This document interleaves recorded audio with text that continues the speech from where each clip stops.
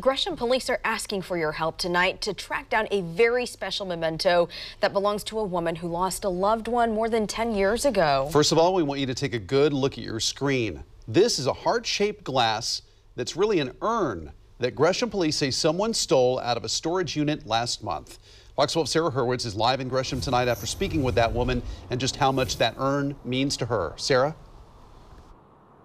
Yeah, good evening. I sat down with that woman and her mom tonight, and you know, the ashes that were inside that urn, well, they were her daughter's. She says that's all she had left of her baby girl, and because of a difficult financial situation, she had to put all of her things in storage here in Gresham.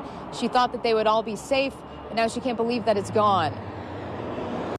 In 2006, Denise Douglas was going to have a baby girl. It was the greatest moment of my life, followed by the worst moment of my life. But 7 months in, doctors told her the baby was going to be born premature, and there's nothing that they could do.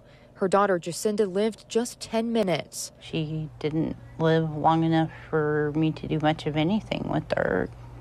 And that was the only thing I was ever able to buy her, was a pretty urn for her to spend her days in. Fast forward to 4 months ago, Douglas says she lost her job and she couldn't pay rent. So she says she had to move everything into a storage unit at Northwest Self Storage in Gresham. I mean, that's where I had to put everything, including her.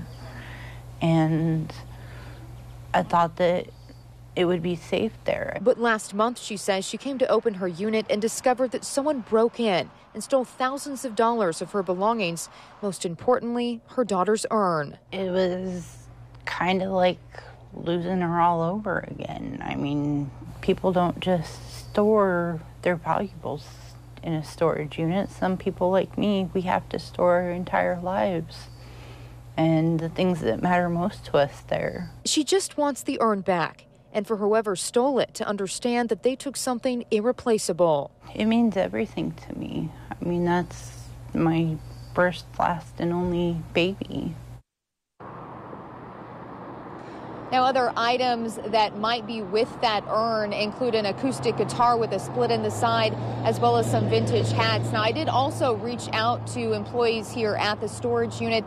They do tell us that we would need to talk to a manager later in the week about any kind of security measures here to put in place. Now, as for the stolen urn, Gresham police are asking for any help, any tips in this case. If you do know anything about the whereabouts, you do want to contact police. Reporting live here in Gresham tonight, Sarah Hurwitz, Fox 12 Oregon.